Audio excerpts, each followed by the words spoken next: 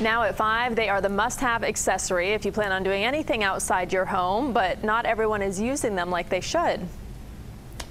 We, of course, are talking about masks. We all have them. As more businesses reopen, they are being required at more and more places. Here's CBS 4's Ted Scouten. Now there's something we haven't seen in a while, a line at an airport.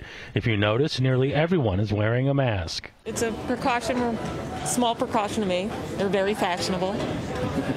As of now, masks are required if you're flying on JetBlue, Delta, and United. Frontier will require it starting Friday. Next Monday, American, Southwest, Alaska, and Spirit will follow. Most passengers think it's a good idea, like Brian, who's lost several people in his life to COVID-19. It's real.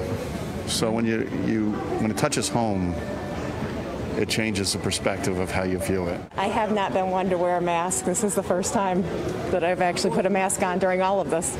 She's not the only one who doesn't like to wear a mask. These pictures sent to Miami Beach officials from city parks show many people not wearing masks or practicing social distancing over the weekend. Since Friday, park personnel gave out more than 7,300 mask warnings and nearly 500 for social distancing violations. And when some offenders were warned, City Manager Jimmy Morales said park rangers were met with hostility and non-compliance.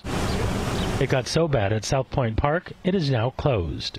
There were a lot of people out there. They were not following social distancing and they weren't wearing the mask. So the manager decided to send the message that we can't open up if you're not going to follow the rules. In Miami-Dade parks, it's simple. Masks are required at all times. In Broward, you must have a mask and wear it when you're within 6 feet of someone.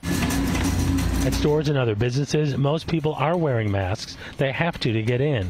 The county guidelines say you must wear a mask if you provide essential services like grocery stores and restaurant takeout, and you must wear one if you visit those places. The more people that follow the orders, the sooner all this starts to die out and the less contamination there is, the sooner we're back to whatever our normal is going to be going forward. To find out more about the requirements of wearing a mask, not only when you're traveling, but just going around town, you can go to our website, cbsmiami.com.